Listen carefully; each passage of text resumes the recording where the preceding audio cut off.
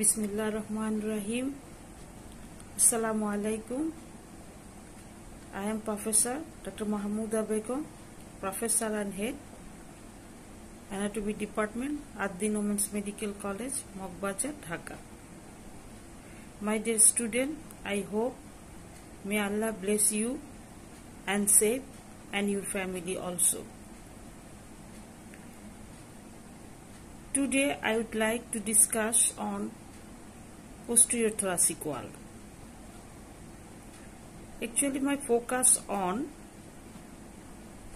the structure which are present on the posterior thoracic wall, like Azygos system of vein, descending thoracic aorta, thoracic duct, esophagus. So first we focus on the thoracic wall.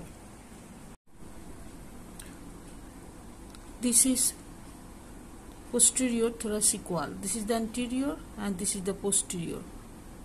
The body structure on the posterior thoracic wall include thoracic vertebra, 12 thoracic vertebra on both sides, posterior part of ribs, and in between there is the intercostal space. This figure showing the thoracic case, and this is the posterior thoracic wall. And this figure, when we remove the ribs and also the vertebra, the structure showing clearly.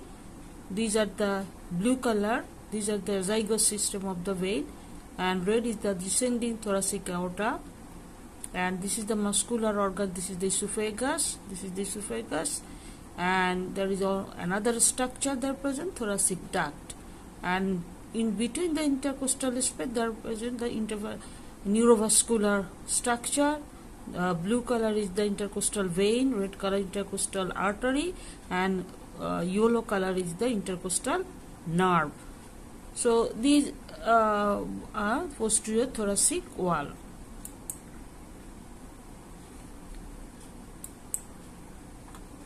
Now this figure also so clear.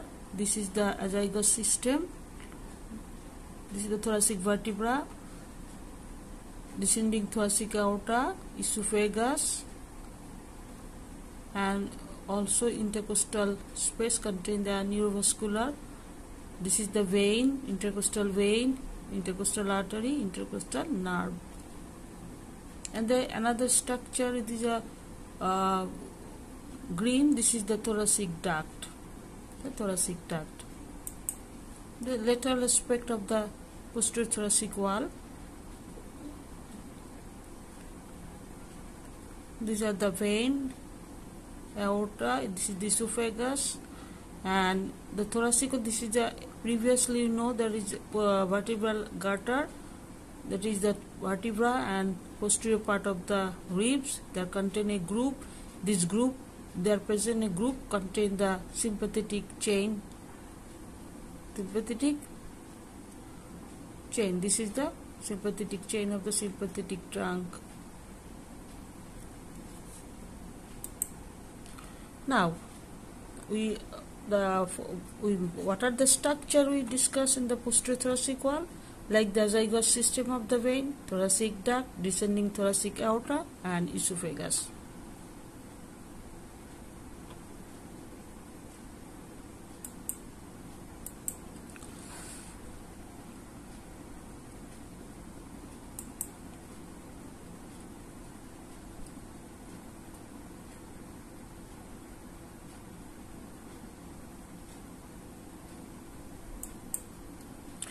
Though these are the Azygos system. First we discuss on the Azygos system.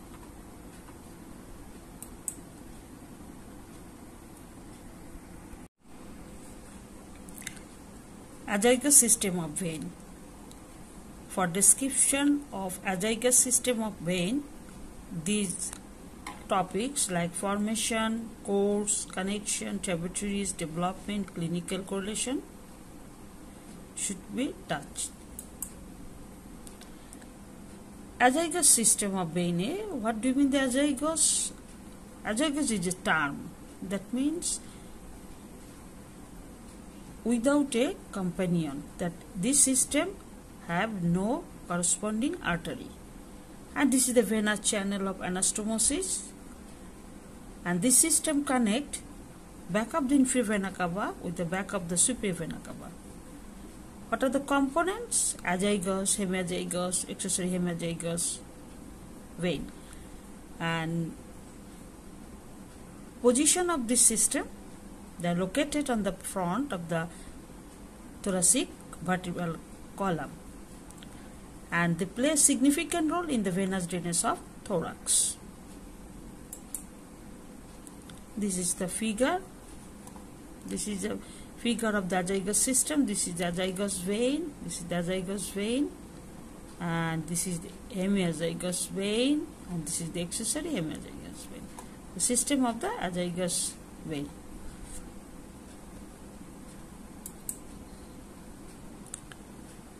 Azygos system, if question on the right side, azygos system, which part is present? Only the azygos vein.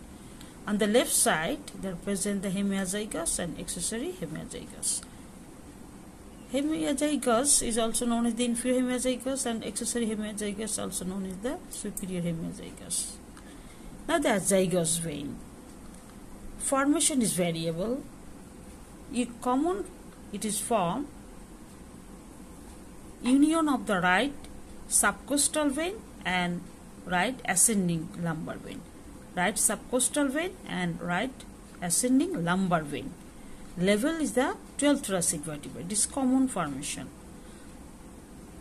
And it is also formed from the posterior aspect of the inferior vena cava at the level of the renal vein, that is corresponding bony level is lumbar 2, and occasionally it might origin from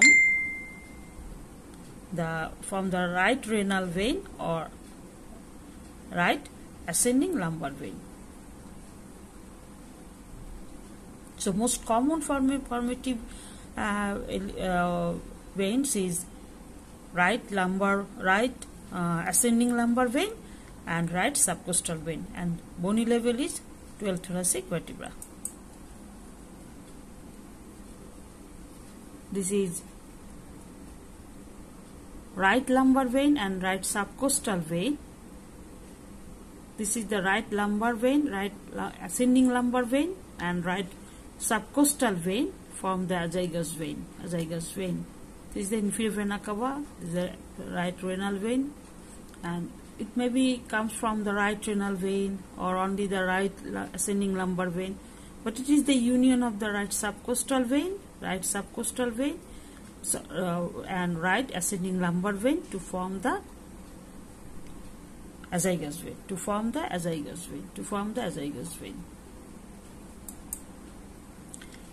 The azygos vein, if the presents only on the right side, the posterior thoracic wall, only on the right side, on the posterior thoracic wall, and this is the posterior mediastinum. So this region is the posterior mediastinum. Course of the azygos vein. First is the posterior mediastinum, form in the abdomen. Then after formation, it ascends up and enter the abdomen. From the abdomen, enter the thorax by passing a opening present in the diaphragm known as the aortic opening. So through the aortic opening, the azygos vein enter the thorax from abdomen, and it presents on the right side of the body of the lower 8 thoracic vertebra, that is thoracic 12 to thoracic 5th, and it present on the right side of the descending thoracic aorta. Azygos vein and aorta always separated from each other by the thoracic duct or cister chyli in the lower part, and it also lies on behind right border of the esophagus and hilum of the right root of the right lung.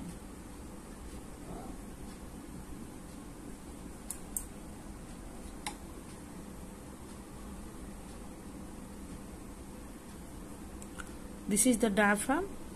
This is diaphragm and the aortic opening. The azygos vein ascends upwards, and this is the descending thoracic aorta, and in between there is a hysterocyle is the lower part and thoracic duct above, and goes upwards. This is the posterior thoracic wall that is enter the superior posterior thoracic wall, and actually it is the posterior mediastinum, and that is enter vertically in the superior mediastinum. So in the superior mediastinum, it ascends vertically located in front of the vertebral column to the level of the fourth thoracic vertebra. After that, it arch forwards above the hilum of the right lung and terminate in the superior vena cava. At the level, bony level, second costal cartilage. What are the structure crossed on the right side of azygos vein? First is the esophagus, trachea, and right vagus nerve. These are the transverse section. This is the azygos vein. This is the azygos vein. It is crossed esophagus, right vagus nerve, trachea. These are crossed the superior. So this is the mediastinum. This is mediastinum. At the region, it is crossed by the trachea. It is crossed by the trachea, esophagus, and right vagus nerve. Right vagus nerve. This is the left vagus, and there is a right vagus. Right vagus. This is there presents the right vagus, esophagus, trachea. These three structure cross the esophagus, thoracic azygos vein at these regions: esophagus, right vagus, trachea.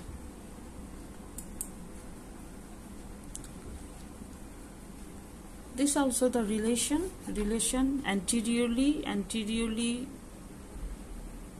right edge of the esophagus, posteriorly 8 thoracic vertebra, intercostal vein, right posterior intercostal vein, to the right lung and pleura, and the left thoracic duct, descending thoracic aorta, and also esophagus. So these are the transverse section.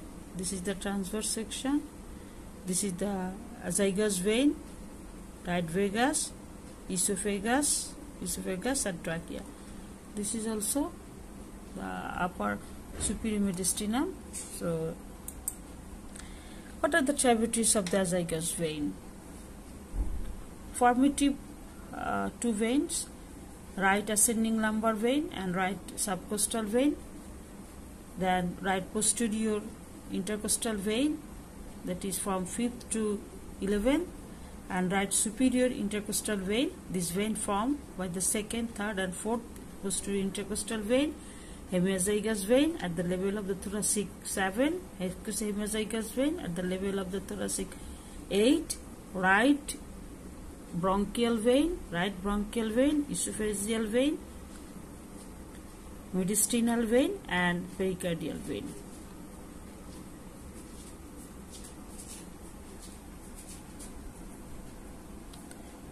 Now the hemiazygos vein. Hemiazygos vein formed by the union of the left lumbar vein and left subcostal vein. It enters mediastinum through the left cross of diaphragm. Should remember it. It entered the mediastinum through the left cross of diaphragm, ascend on the left side. At the level of the 8 or 7, it turns to the right and combined with the azygos vein. So it is also drained This is the hemiazygos vein.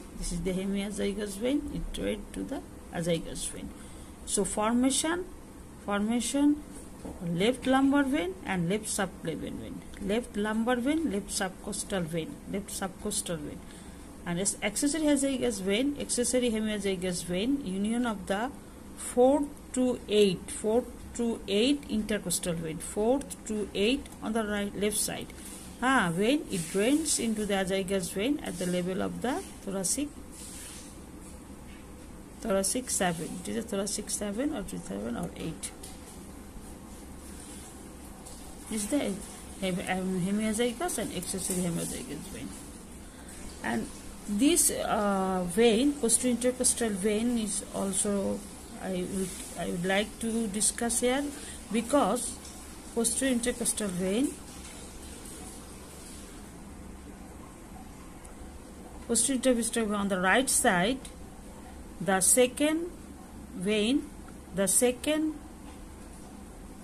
first vein enter in the right brachiocephalic vein, and all other vein drain in the azygos vein. And on the left side, upper 4 enter the left brachiocephalic vein, and middle posterior intercostal vein. I would like to describe this vein in these topics, because posterior intercostal vein is different on the right and left side.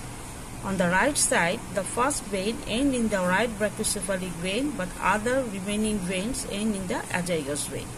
On the left side, the upper 4 veins, which these veins are drained in the left brachiocephalic vein.